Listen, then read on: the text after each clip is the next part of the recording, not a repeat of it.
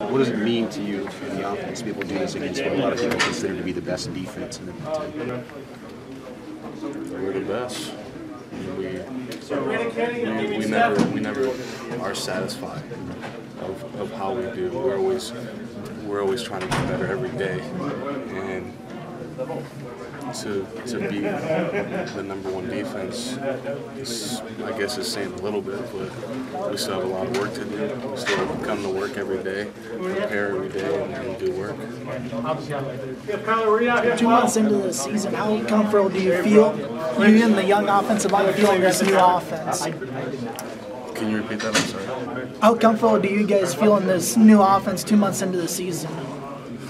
It gets better as we go on, but there's still a lot of things we can work on. There's still always room for improvement. So I feel that obviously, the deeper we get into the season, the more comfortable we get with the material, the work. But I feel that we always can get better. What kinds of things do you want to be working on as we get into November and you got tough tests with Penn State, Michigan, teams like that? As a team, we're just always looking to get better, and we're always looking to improve better than what we did the previous week. So that's our goal always.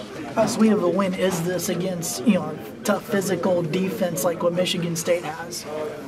Just see it as a win. To me, to my team, it's just a win. We move forward. This game is over. We do work tomorrow. Thank you. What did Barton Cotton tell you at halftime, or did the coaches see something that when they told you to start running, that you guys were going to start running the ball more? Just the most physical team wins. That's what he told us.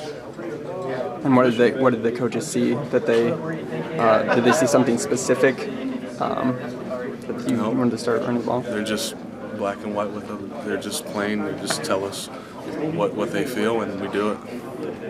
Was this about as physical a team as you played Michigan State? Do you think? I would say so. They're probably the most physical team that I've played. Coach Cotton said he told you guys that you weren't coming out. you needed to stay in there, I think, even if you had a little bump or bruise or whatever. Yeah. He told you that? Yeah. There's O-line.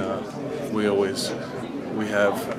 What is it? The play is 7 seconds. So we play hard for 7 seconds. We rest for 30 seconds, and that's our mentality of it. If you're bruised up, shit, you got to deal with it.